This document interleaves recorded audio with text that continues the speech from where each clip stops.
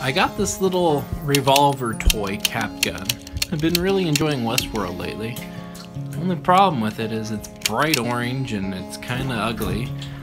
I've been working with some new techniques for painting and aging techniques, so let's give it a shot and see if I can turn this little orange toy into something kind of cool. What I think is really neat about this little cap gun is that it's break open, like a Schofield would be.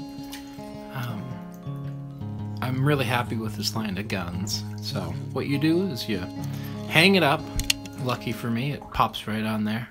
You're gonna give a good coat of this black spray paint.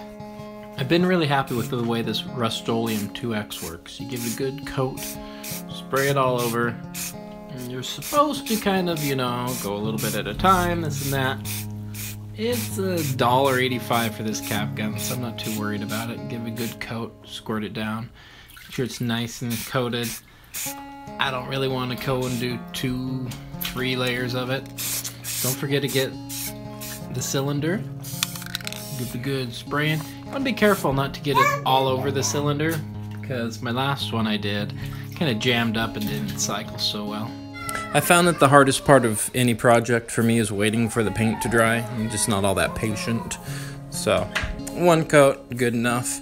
You know, it didn't turn out that great. Still some orange poking through, but the silver's going to be coming up over through it, and it's going to look pretty good. The cylinder, about the same. Needed some work, but here's the silver, metallic. With my dry brush, just give it a good old coat right over the top, and it should turn out pretty good, honestly. Just make sure to do it kind of dry.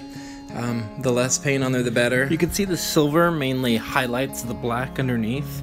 Give it kind of an aged metallic look. I'm very happy with the way it turned out. A clear coat and it'll be set.